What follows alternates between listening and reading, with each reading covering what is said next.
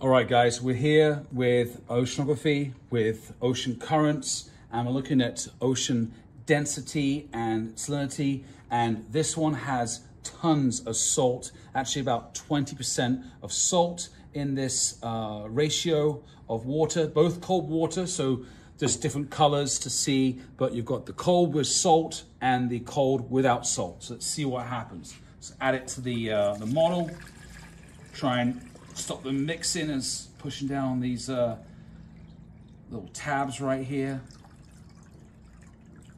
I'm not doing as well as I hoped. All right, add the salt, both cold, liquid, cold water. This one has a lot of salt added. As you can see, I'm just gonna pour the salt. Oh, we've got some lovely salt right here. Make sure all the salt goes in. There we go.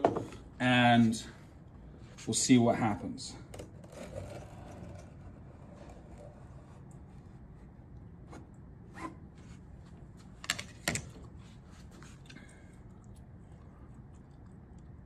There we are. We have some separation, some stratification, some layering with the same temperature water, but we have the denser water with the salt, higher salinity at the bottom. We do have some internal waves, and we do have some separation there between the two water types and the effect of density caused by excess salinity. All right, so guys, we got here some both cold water, but you've got this pre-existing saltwater, ocean water with a percentage of salt. As you can see, I'm trying to mix the salt with the water, make it a bit more realistic, okay? So we've got a high concentration of salt in the water, dissolved ions, which is ocean water. Now we're gonna look at the effect of adding fresh water, let's say a melting glacier, calving glacier, maybe some change of temperature globally, and you have this mix of just fresh water coming in. Let's say this is the poles, around Antarctica, around the Arctic, and let's see if there's any kind of internal movement.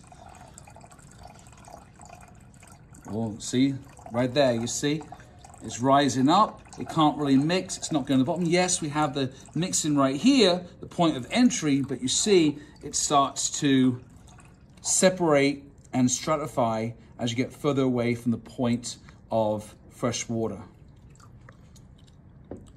Got some nice internal waves there, some eddies, and we got this beautiful, nice salt water right here. Down below, basement water, again, we have some mixing, but we still have initially a separation. Now it's all mixed.